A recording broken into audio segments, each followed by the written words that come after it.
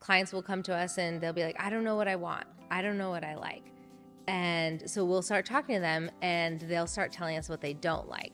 And sometimes they're like, oh, well, I guess all I know is what I don't like.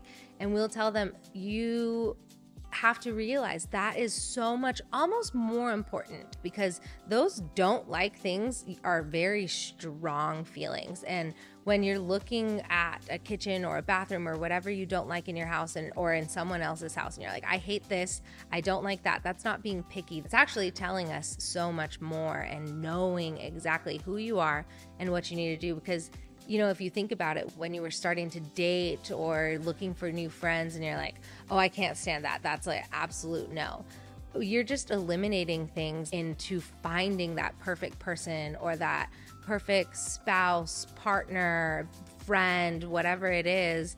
And you end up finding, okay, they don't have any of those things. And I really like how patient he is, or I really like how this is an open concept kitchen, but it can hide some of my mess. That's what I was looking for.